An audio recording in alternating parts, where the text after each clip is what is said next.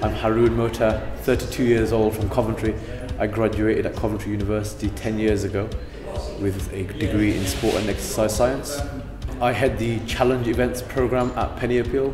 Penny Appeal is an international poverty relief organisation working to tackle and alleviate poverty in over 30 crisis-hit countries globally and here in the UK.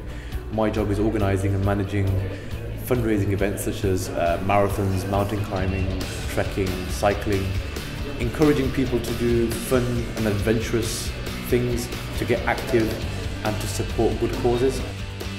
During my time here studying sport and exercise science, I absolutely loved what I was studying, learning more about the body and how it responds to exercise, how it develops, the science behind the human body, physiology, anatomy.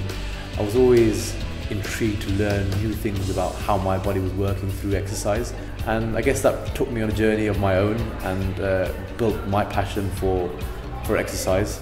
And now that I work as head of Challenge Events, I have the opportunity to influence other people in reaching their goals and encouraging people to get active for good causes as well.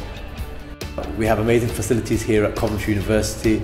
Our lecturers are amazing. The skills that I gained through university and the various modules that I studied gave me a wide and broad area of science related to health, exercise and sport. So I guess I'm here today, and thank you to my study at Coventry University.